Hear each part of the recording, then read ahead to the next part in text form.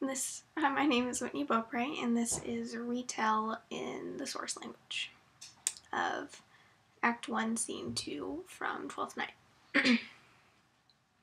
Where am I? Illyria. Oh, my brother's in Elysia. Do you think that he drowned? Well, it was lucky that we were able to save you.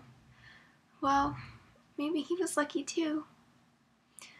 Maybe. When our ship split, I saw him holding on to a mast in the water, and I continued to watch him until I couldn't see him any longer. Oh, really? Thanks, that gives me so much hope. Yeah, well, I was born and raised about 3 hours from here. Who governs this place? A duke. What is his name? Orsino.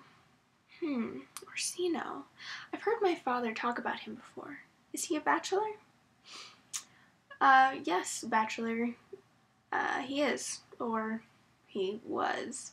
About a month ago, he set sail and he ended up falling in love with a woman named Olivia. Who is she? She is a virtuous woman. She is the daughter of a count who ended up dying, and she was